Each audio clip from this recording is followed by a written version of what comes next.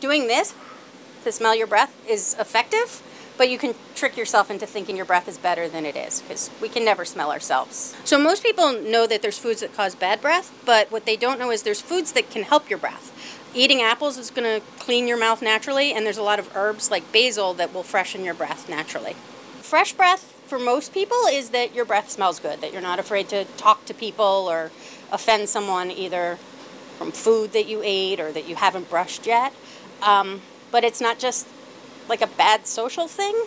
It can be a sign that there's something else going on with either your oral health or the rest of your body. So a lot of diseases have very distinct bad breath associated with them. So while we want to make you smell good, we also want to make sure that you're not dealing with underlying problems. As someone who's been in this field for a long time, the one thing I would never do is skip going to the dentist. That cleaning can kind of reset your oral health, even if you haven't been as good as you should be about brushing and flossing.